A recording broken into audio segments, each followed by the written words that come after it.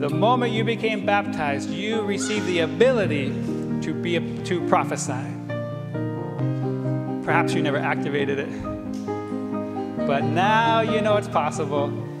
Spirit's in there. Only thing holding it back is your belief and your willingness to step forward and begin to activate it in your life.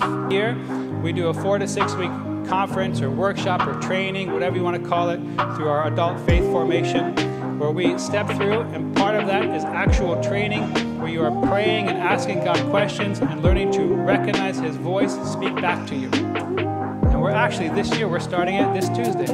This is the first step to becoming a prophet, to prophesying. Hard to speak our Father's love for others if you haven't heard Him speak, if you haven't heard Him say it to you first. But as soon as you hear God speak His love for you, you can't hold back speaking His love for others.